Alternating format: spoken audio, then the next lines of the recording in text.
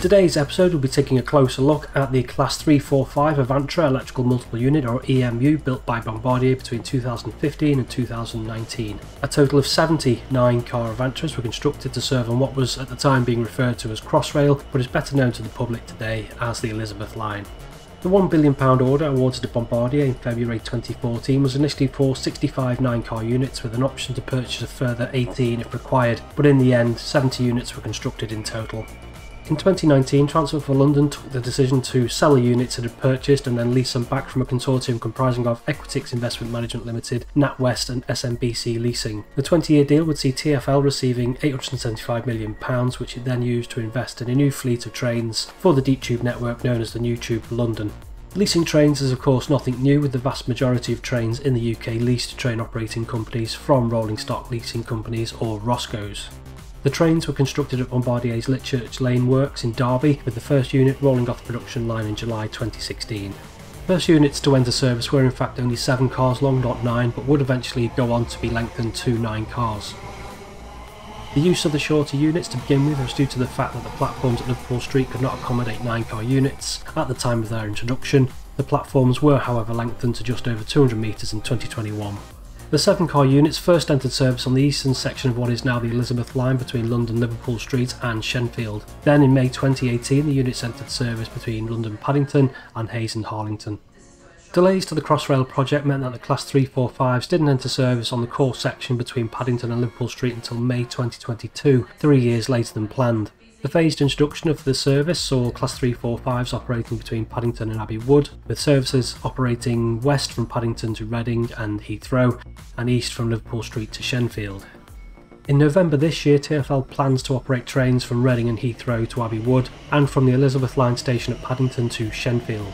Then, hopefully in 2023, trains will begin to operate fully from Reading and Heathrow in the west, through the core section between Paddington and Liverpool Street to Shenfield and Abbey Wood in the east. As for the trains themselves, the 9-car units, which are 200 metres long, have a seating capacity of 454 but can accommodate up to 1,500 passengers. It's only when you walk from one end of the train to the other that you realise how long a 200 metre long train really is, and they're certainly a great deal longer than the trains operating on the London Underground. Despite the units being long, a full 9-car set only weighs about 319 tonnes, which is very light for a heavy rail vehicle such as the Aventra, and this is largely down to the fact that the bodies were constructed out of extruded aluminium.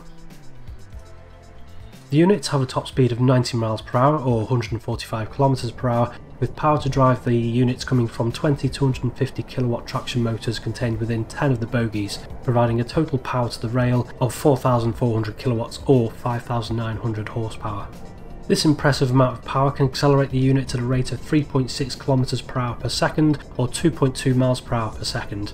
But despite the impressive performance, it's claimed that units use 30% less energy than older EMUs.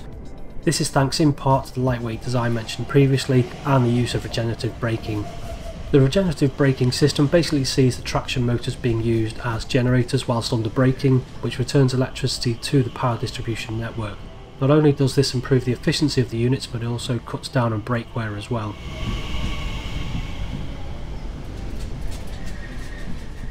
Inside, the units have relatively few seats, but do have a mixture of 2+2 and longitudinal seating. I'm guessing this mixture of seating is designed to accommodate passengers travelling medium distances, say from Heathrow to Paddington, who would prefer 2+2 seating, and those who are only travelling a short distance, say from Liverpool Street to Tottenham Court Road, who would either be standing or sat on the longitudinal seats.